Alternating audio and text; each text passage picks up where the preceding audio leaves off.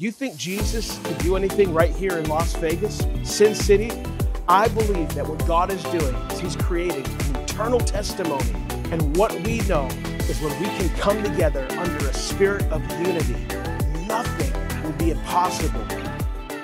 Hello and welcome to another episode of Las Vegas United. I'm your host, Pastor Aaron Pino, and I am so excited that you've taken some time out of your schedule to come here and to see what God is doing here in Las Vegas.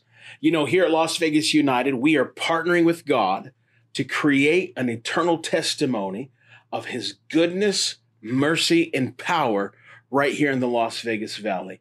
And today I am extremely excited because I have a very special, near and dear guest to my heart and to my life, my very own pastor right here in Las Vegas. You might say, well, Pastor Aaron, aren't you a pastor? Yes, I am a pastor, but I believe that a pastor needs a pastor.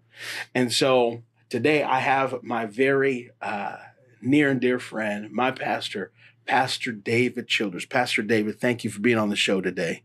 It's my privilege, Pastor Aaron. It's exciting to be here. Yes. I am glad to have you here today. I'm glad to talk with you and let our audience be exposed to the greatness extraordinaire Oh my of the one and only David Childers, the Pope of Las Vegas. I'm joking around with the Pope thing, but for real, I mean, you've been such a blessing to my life, my family's life over the years. So it is an honor and a privilege to have you here today and to let our audience get to know you a little bit more. And so with that being said, tell our audience a little bit more about yourself, your family, ministry, all that good stuff. Well, my family moved here in 1962. Las Vegas was a community of 68,000 people. Wow. I was 4 years old. They made me drive the van. I don't know about that. That was a terrible situation. So we arrived in Las Vegas July 25th, 1962. And my dad, who is a pastor as well, as you know, Pastor Paul. Yes. He said, well, we'll be here 6 months. And here we are, 60 years later. Wow. And man, it's been a privilege to be in Las Vegas. And I started preaching when I was 16 years old. And a brother by the name of Brad Staley, who had just been working at then KILA radio station. He was my worship leader. He was 19, I was 16, and we built a youth group in my dad's church. Yeah. And then one thing led to another, and there's plenty of stories I could tell along the way, but this is our show, so. It's actually only 30 minutes. So 30 minutes. Well, yes, sir. I can get to 1969, but anyway, then the Lord called me to ministry when I was 16, started preaching. And from there, I went to Bible college at Vanguard University in Costa Mesa for 3 years. Never intended to come back to Las Vegas. But the Lord, has ways of convincing you to go. And in February of when did I graduate? 1985. I was 27 when we moved back. I bought a new car, my last semester of college, and it was navy blue with black interior. And my wife says, well, what if we move back to Las Vegas? I said, we'll never do that. She goes, but what if? I said, I promise you, we're not going back to Las Vegas. And so then what happened is I graduated in May, and by September, we're loading up the truck and moving back to Vegas. Wow. And I started a church in 1985. My dad was 71. I was 27. Our first service, we had 10 people. And 4 of them was our own family. And in my dad's living room, 6840 South Polaris, which you can't find anymore because the 215 freeway exit has taken care of that. And that's right. Anyway, eventually I went to Bible college. Oh, I'm sorry. I already came back from Bible college. Right. I need an editor for my own life. But so anyway, started in 1985. And so in 2 months, I'll have pastored here 37 years. Incredible. So incredible. I know a little something about perseverance. That's right. You sure do. And I mean, Pastor Paul, he pioneered as well. Yes, he pioneered one church in 1972. It was called Mountain View Assembly of God. Later, it got changed to, well, I forget what it got changed to. But Champion Center. Right now, it's the Champion Center. It was changed to something else prior to that. Oh, okay. No, it wasn't. It was the Champion Center that it got changed to. That's right. Yeah. Wow. The longevity and history in our city is incredible. I know you and I have sat down many times, and we won't say where, but we've had lunch places. Yes. And we don't tell it where it is because we don't want there to be a line out the door next time we get there. Exactly. They won't let us in. But sitting down the many times, one of the things that you and I have talked about is longevity and perseverance. A testimony, in my opinion, is 37 years in ministry. Statistically speaking, they say only 10% of people who start out in the ministry out of Bible school, only 10% of them make it to what they would consider retirement age. So there's 90% of people who just fall off. They maybe start, but pastoring, ministry's gotten to them, maybe family issues. And here you are, 37 years is an incredible testimony. And we've talked about the longevity. So talk to myself and our audience a little bit more about what it takes to persevere. Well, first of all, about every month, there is a good reason to resign. So you need to learn how to persevere through difficult times. And it is an act of the will. If you follow your feelings, you'll be out of the ministry. In fact, usually those feelings that are negative, not always usually, but always the negative feelings will take you out of ministry. They'll take you away from God. And you've got to learn how to take authority over those negative feelings and replace them with the emotions God wants us to have, which is love, joy, and peace. Those are the big three. And so it was shocking to me when the Lord revealed that we can choose our emotions. I said, what? I said, you're kidding me. He goes, well, the Holy Spirit goes, no, you can choose to have the emotions. And so you've got to get control of your emotions. And so many people don't. And then, difficult times happen. Half the people that you do great things for are going to turn on you. And so then you get to find out if you've done it for the Lord or if you've done it for them or some other reason. And so the answer better always be that you're going to do it for the Lord. That's the key. Yeah. Doing it for the Lord. And, if you knew they were going to turn on you, would you have done the good deed anyway? The answer better be yes, because you didn't do it all for them. You did it all for the Lord. That's right. And so keeping your emotions in check is a big deal. Having godly emotions.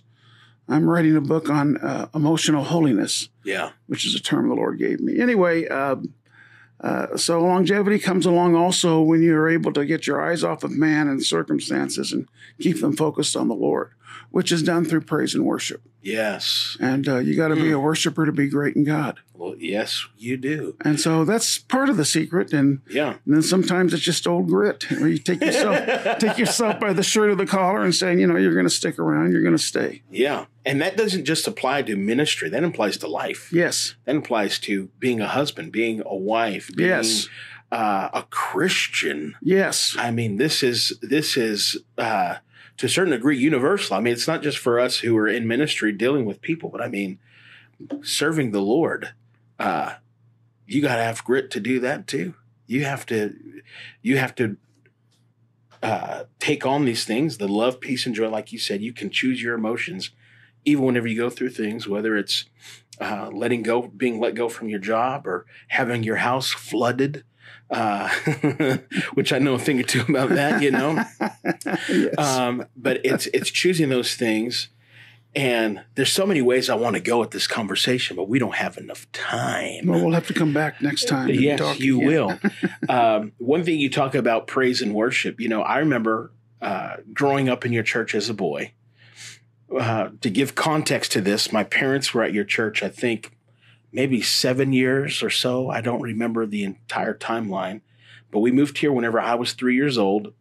We experimented with a couple different churches. Then we land up over at Spring Valley Assembly of God, 7570 Peace Way. I still remember the address. Good job. Oh, thank you. Part of that is because whenever we moved back to Vegas, I sent all my mail to you guys. Oh, that's right. Yeah. I remember that. I go, what's this church? Oh, that's Aaron's church. Okay. Yeah. Yeah, that's right. But I remember being there at the church, and I remember even as a little boy experiencing the presence of God in the services and being exposed to worship. Even whenever I didn't have a bearing for that, I didn't have a way to tell you what I was feeling or experiencing.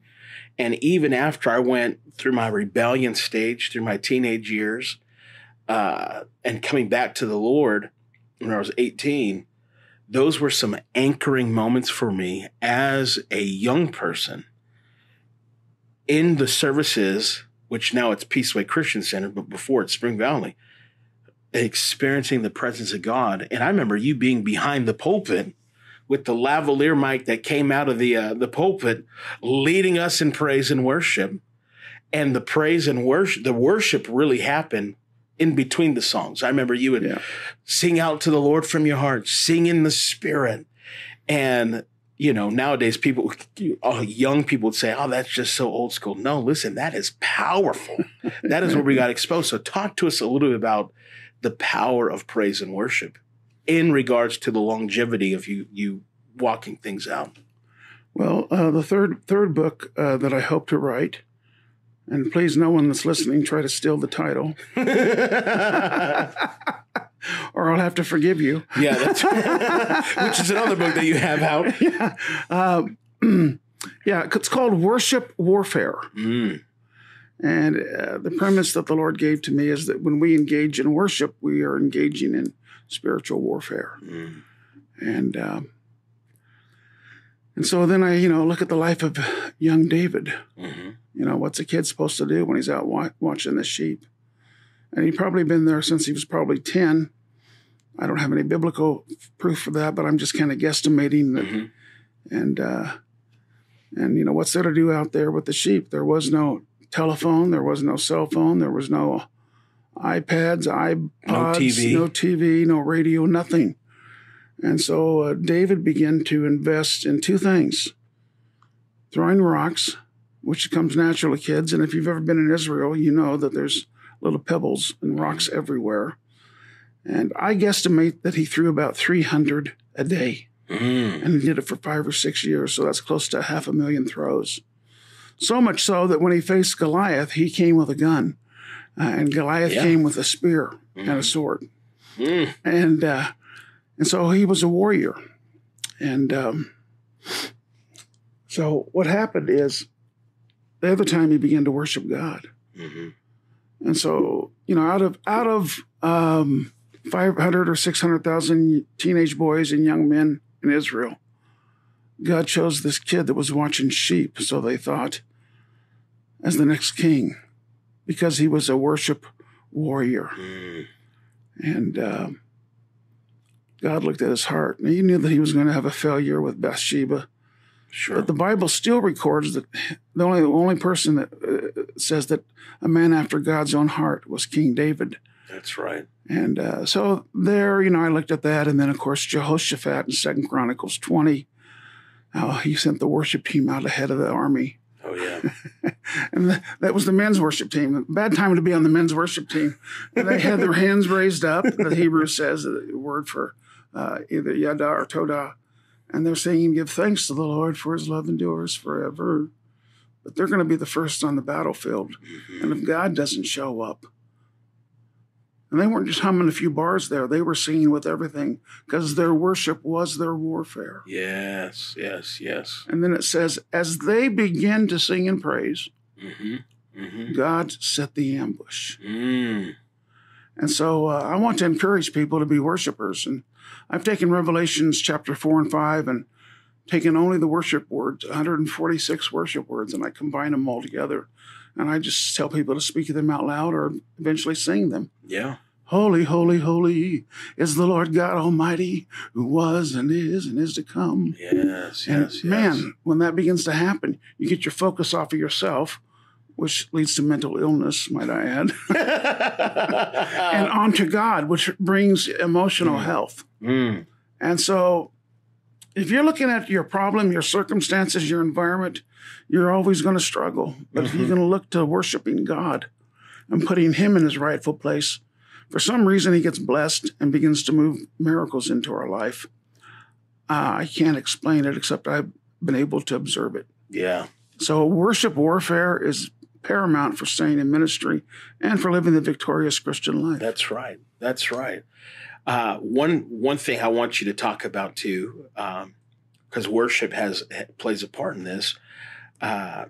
You tell me a story whenever you first started the church, and you would go and you'd have morning coffee at your favorite coffee shop in Las Vegas, McDonald's.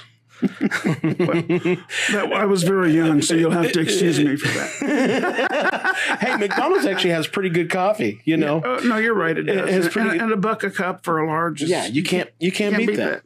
But you would say that you would sit there and the demon would come and visit you and tell you can't do this. Yeah. You can't succeed. You'll never make it. Right. So talk to us. We have 8 minutes to talk about this, but I want you to talk to that story, because whenever you told me that story, what that did in me is that built faith in me, and that let me know that stuff is going to come at me, but if I persevere through it, I'm going to be all right. Talk to us about that story. Well, let's see. We were still in our storefront, so this would have been 1987. We just started our second service, the early service, and I would actually drive my car to the same McDonald's on Spring Mountain and Redwood, I want to say, pretty close to Jones.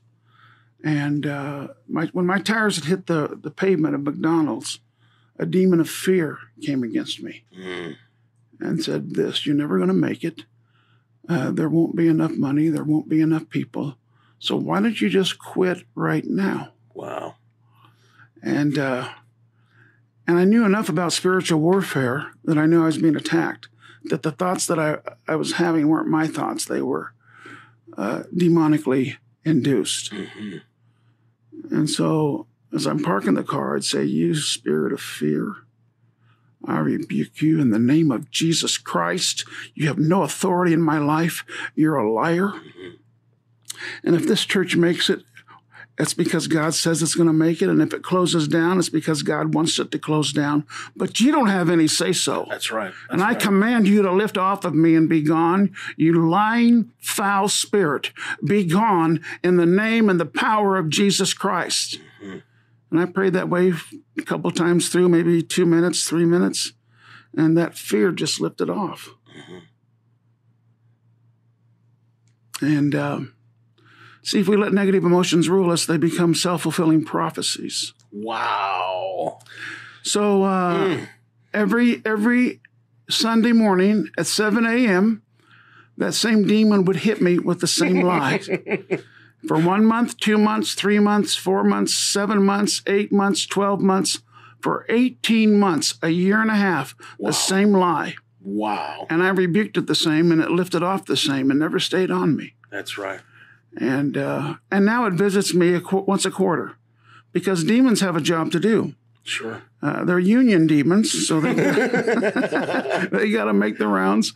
And so the demon comes, still comes to me now. Says, you're not going to make it. And, after almost 37 years, you kind of go, well, okay, Really? you're kind of a joke now, really. Sometimes I rebuke it, and sometimes I just ignore it for the lie that it is. And I said, you're a lie from the pit of hell, and you have no authority in my life. See, and we can give it authority, but we don't have to. Anyway, the Lord was so gracious, and anything I say that is talking about God's victories in my church's life and my life, I just want to be careful to say that He receives all the glory. Amen.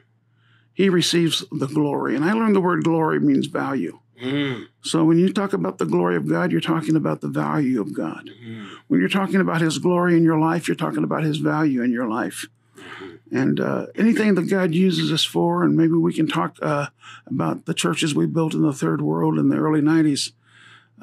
We paid for them to be built, actually what happened, but we've got, in those days, 32 churches that we had built in 11 countries.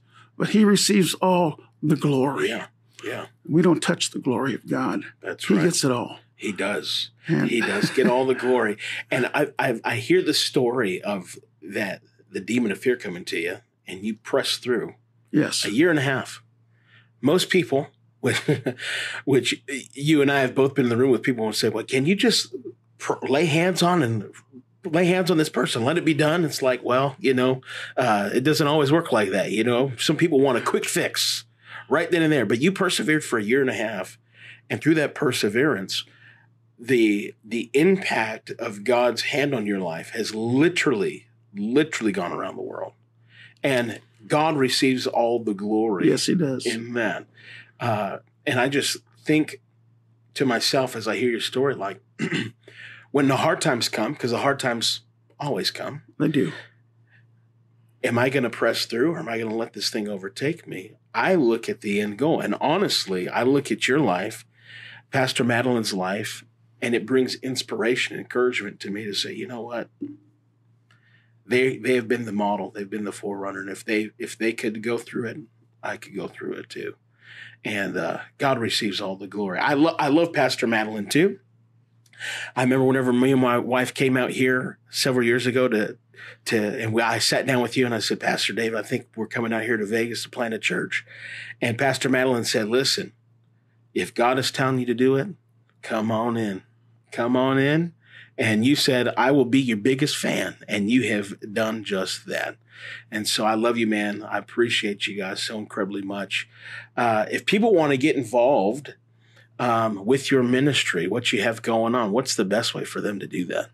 Well, just show up at service and say hi. We're a small church, neighborhood church. First service is at 8 o'clock, and it's about a 1-hour service. It's in the chapel. And we're at 7570 Peaceway, or Peaceway Christian Center, if you want to look us up on the internet. And then the second service is for the people that got to sleep in. And that's in the main sanctuary, and that is at 11:45. Yeah. And that's about an hour and 10-minute service. And anyway, I promised to preach the truth of the word. A lot of pastors, especially mega church pastors, they don't want to preach against anything that the Bible talks about as sin that is accepted in our culture. But God stands against the homosexual lifestyle. God stands against abortion. That's right. God stands against people living together and outside of marriage. That's right. Engaging in sexual relations outside of marriage. And God stands against witchcraft, which is running rampant now in our culture. Yeah. And I'm just going to throw in God stands against rap music that degrades women. Yeah. That uses constant vulgarities. Now, I don't spend a lot of time on these things, but I do spend time and I stand up for what the Bible teaches. And a lot of pastors go, well, I'm not going to say anything about homosexuality because Jesus didn't say it, which is a cop-out. That's a coward for a pastor. I just said it, and I'm glad I said it. I'll say it again. Yeah. Because you know what? In the Old Testament, when it talks about all the sexual sins, includes homosexuality, right next to bestiality. Wow. It's amazing. It's amazing to me that they say they're not going to say anything about it because Jesus didn't say anything about it, which is a cowardly way of approaching. And you know what? The reason Jesus didn't say anything about it is because it was settled. It was a settled issue. Absolutely. Why talk about something that everybody already knows the answer to? Absolutely. Except some pastors don't have the courage to stand up and preach the whole counsel of God. That's right. And that's being unloving to your people. As Mark Twain said, it's what you don't know is not what's going to hurt you as much as what you do know that ain't so. That's right. That's right. And you preach, I've before our church moved our services from Sunday night to Sunday morning, I came over with you guys a couple times and led worship with you guys. Yes. And just worship with you guys. I love being in the building. It reminds me of my childhood being there. And you still got it, Pastor Dave. You still got it. Yes, sir. I was sitting there hearing you preach. I said, Pastor Dave still has got this thing, man.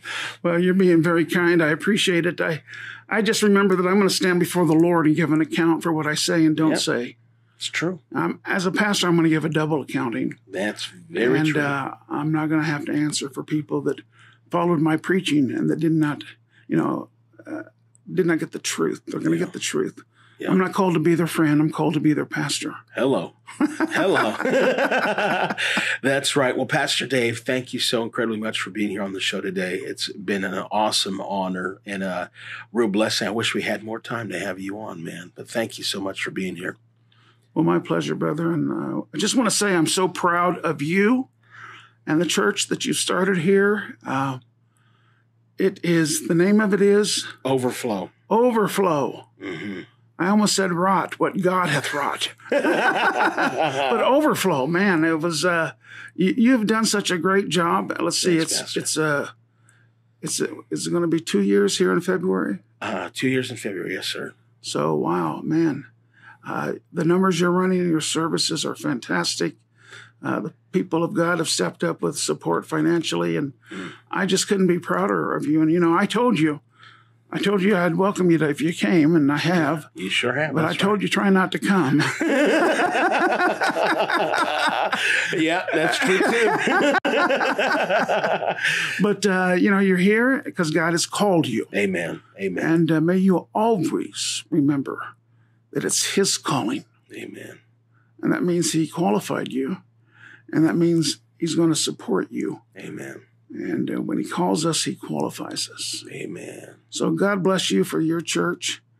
And I'm so proud of you. You've done such a great job. Thanks, Pastor. I appreciate it. Amen. And listen, I want to thank you for joining us right here at Las Vegas United. You are a blessing to us, and we will see you right here next time on Las Vegas United. God bless you.